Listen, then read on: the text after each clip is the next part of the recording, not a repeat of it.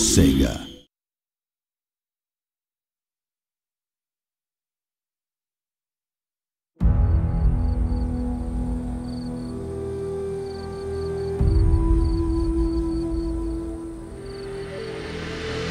Yeah, so the idea was, in fact, to extract the DNA from Total War and to inject that in the mobile space.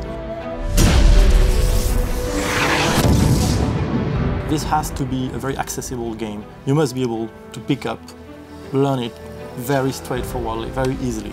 So you just start with a few elements, and then slowly at the end of each map, you are given either an additional troops, additional building, or additional order.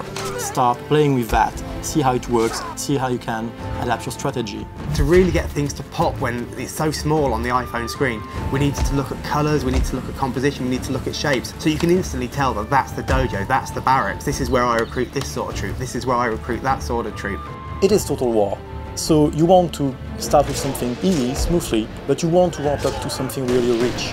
It was a bit like, this is Total War, this is Sparta, you want the full thing. You want to go for some real strategy game where you have a lot of units, a lot of options, and you have to think, and you can tailor your strategy, play a battle one way and replay it another, and it's rich. And it rewards you from learning how to use all these elements.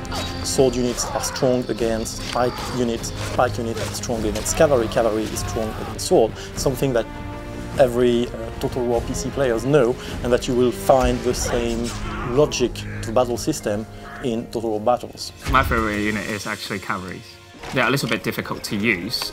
You need to be very careful about the timing and the strategy you need to adopt, but if you can use them well, they're really powerful. Probably the first unit I'm going to use experience point to upgrade to have elite samurai that are really badass because they are even capable sometimes of managing to deflect gunshot. And the second unit I like to use is a bit more sneaky, the ninja, and also upgrading them to elite ninja that are capable to attack a unit and then recloak, so basically become invisible again, so that you can move them somewhere else and then take out another unit, which in some map is a very good shortcut.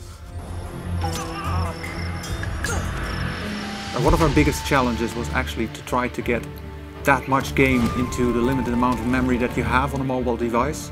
In the beginning, we were going to support the first iPad, the iPhone 4 and the iPhone 3GS, and then we were going to support Android, different resolutions, different phones, different tablets, etc. So it gradually grew. It happened over time, so it wasn't too much of a problem. We just made sure that even on the lowest end device, you will still get the best gameplay that is possible.